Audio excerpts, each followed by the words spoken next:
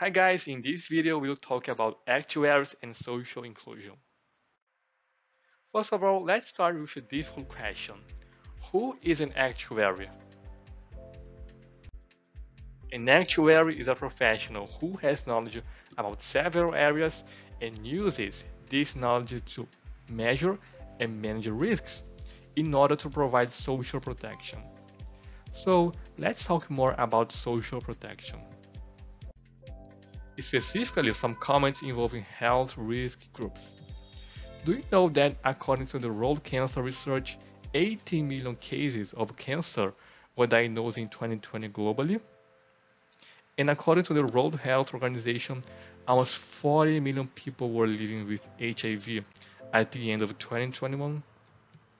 Moreover, about 422 million people have diabetes, and an estimated of 1.28 billion adults have hypertension worldwide.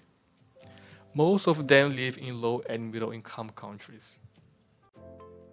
These risk groups represent a large portion of the population that really needs a life insurance to provide financial protection for their families in the worst case scenarios. But most of these people cannot buy life insurance because insurance companies tend to deny these kinds of risks. The great number of these denials happening in the early stages of the underwriting process. But we actuaries can change it. We can build a bridge to link these risk groups to the insurance market. How? We can create an ultimate life insurance. I'll call it POP, a product from another planet. And I think it will be really popular in the future.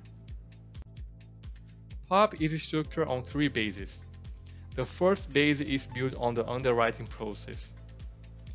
We can use artificial intelligence to create a sophisticated underwriting guideline, which can accept people from risk groups, of course, to a certain extent. But artificial intelligence has limits.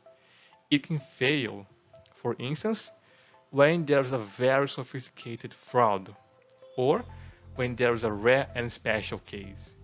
But no problem, we have a skill that no other professionals have.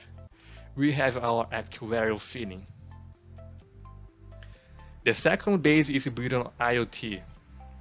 In this product, POP, we want people who have or want to have good health habits. That's why we use wearables, in order to monitor those good habits together with the customer's health. With all this available data from wearables, we can promote data analysis. And if the customer is doing well, he or she can choose either to reduce the premium or to donate the reduced value to a charity that is linked to those risk groups. The third base is built on the synergy. Getting focused only on numbers is not an option currently. The new actuary needs to work together with different departments.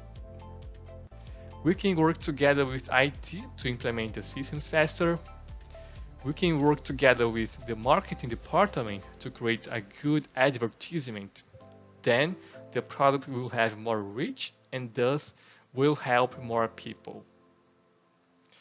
We can advise how the product should be displayed to the commercial department. Therefore, the brokers can sell the product understanding the real need from customers. That's how we can add value to the companies, their services and products, and in so doing, contributing to a better society. But insurance companies need protection, capability, and expertise. That's why we need support from the reinsurers. Putting everything together, we can create POP. Or better, POP, the real universal life, because it's really inclusive, it's really universal. But we actuaries can do more about social inclusion. We can create customized products for seniors and LGBT movements, or inclusive insurance in non-life products. And what about social inclusion for the new generations? I mean, how to make them buy insurance. We actuaries can use our skills and abilities to create new solutions or to add value to the pre-existing products and services so that we can provide protection and social inclusion, and therefore building a better society. That's why we actuaries are the bridge to tomorrow.